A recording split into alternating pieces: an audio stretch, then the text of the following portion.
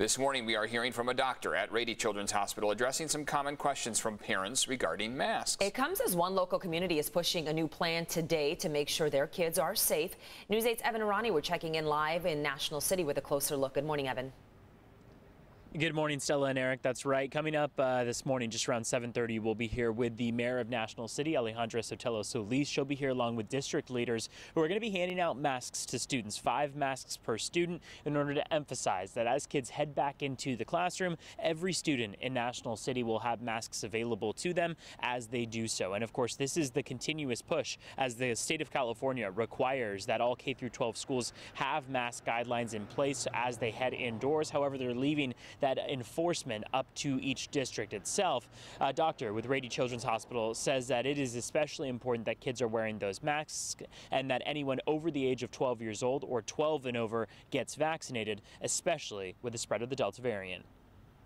At school, yes, they need to wear masks. If they're in settings, indoor settings, around other people, they need to wear masks. If they're playing in a park or in their backyard, they don't need to wear masks, and they don't need to wear masks in their household.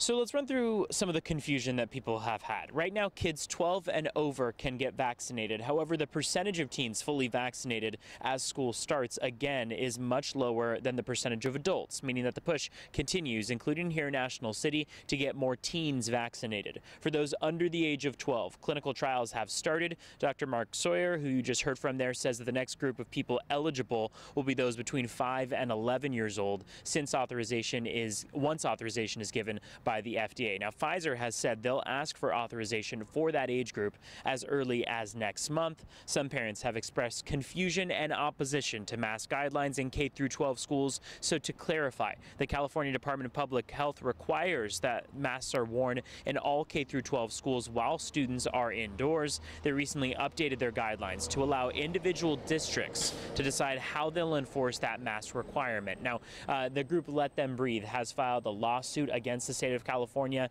saying that it should not be a requirement that kids have to wear masks in schools, and that it should be instead left up to the parents as opposed to the school district or the state of California. Health experts emphasize that the reason why kids are able to attend school in their full capacity is because masks, since those masks work, and that those masks are safe for students to be wearing. Outside of National City Middle School, I'm Evan Arani, News 8.